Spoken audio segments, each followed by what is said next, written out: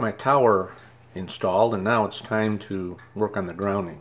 This is a diagram of my house, and the tower is indicated by that red triangle right there. I'll be installing 3 ground rods around the tower, and they'll all be connected with number 4 wire, and each one of those will be connected to the tower, each of the 3 legs of the tower. And so the idea is to have a single point ground where everything is connected together. So from this point I'll be going on around the house with number 6 wire. There's another ground rod right there on the corner of the house, and then it'll travel down the other side and it'll go to my station ground, and I'll have a bulkhead in my station there. Then this is the utility ground right here. This next wire indicates my coax, the path of my coax, and also the rotor cable. So that'll come in there and be connected through the bulkhead.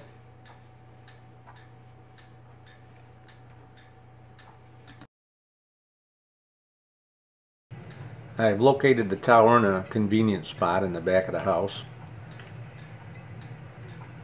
and when it's fully cranked up it's about 45 feet tall.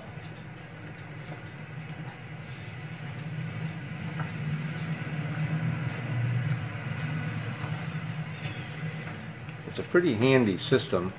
It has this crank here that lowers the tower down to the ground.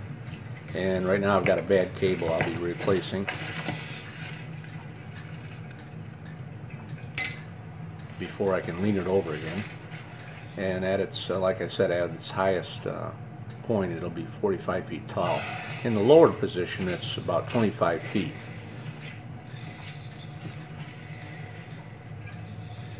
So around the tower will be those 3 ground rods. So I've got to dig a trench around there. So at this point I'm starting to install the ground rods. The idea is that if I happen to get a lightning strike, the more ground rods you have, the more the energy will be dissipated before it can do damage to your system.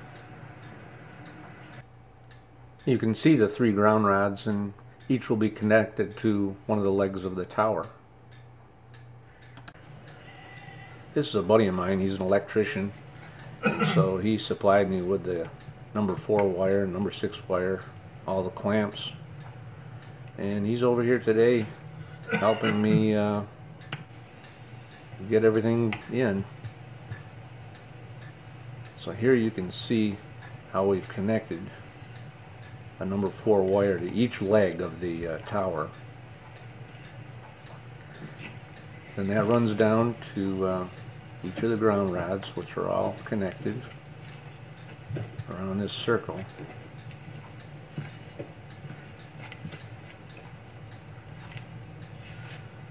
Then I have a ground rod here, and this is for the coax. There'll be a surge protector that'll be mounted there.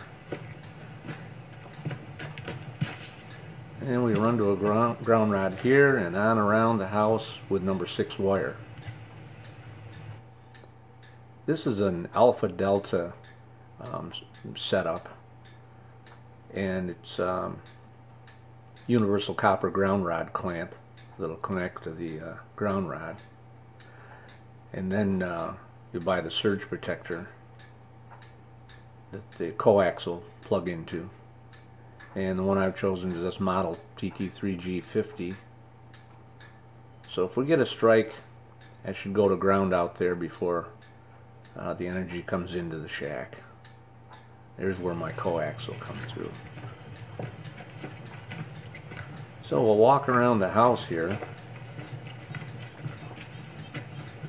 at a total of about 150 feet of wire, which they recommend you go around your house like this and ground telephone to it, and anything you know, any kind of cable that's going in your house should be grounded.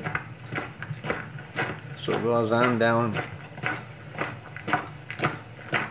the driveway here, and it will connect to a ground rod coming up right here, which is my station ground. And like I said, that'll run into a bulkhead in there. I'll have a copper plate, and all my equipment inside will be grounded to that.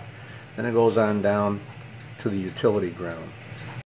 So this is my first attempt at lightning protection and a proper station ground.